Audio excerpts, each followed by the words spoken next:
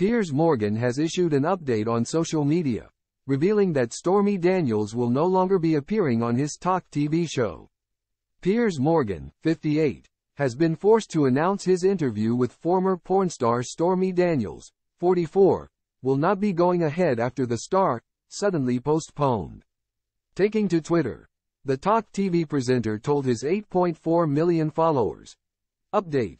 Unfortunately, Stormy Daniels has had to suddenly postpone our interview tonight due to some security issues that have arisen.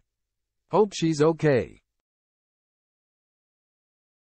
It comes just hours after the journalist announced he would be chatting to Daniels in what promised to be an explosive interview.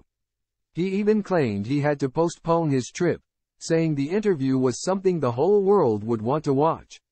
Morgan had planned to interview Daniels in the wake of former President Donald Trump's indictment. Yesterday, a grand jury in Manhattan indicted Trump, but the specific accusations have not yet been made public. Only earlier today,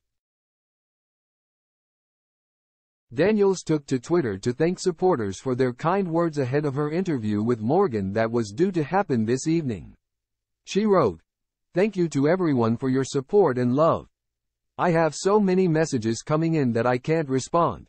Also don't want to spill my champagne, tongue out emoji.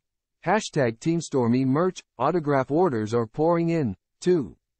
Daniels continued, "Thank you for that as well, but allow a few extra days for shipment." Following his indictment, Trump also released a furious statement calling the case against him political persecution and election interference at the highest level in history. "You remember it just like I do. Russia, Russia, Russia. The Mueller hoax. Ukraine, Ukraine. Ukraine. Impeachment hoax 1. Impeachment hoax 2. The illegal and unconstitutional Mar-a-Lago raid. And now this," the statement read. "The Democrats have lied, cheated and stolen in their obsession with trying to get Trump, but now they've done the unthinkable, indicting a completely innocent person in an act of blatant election interference.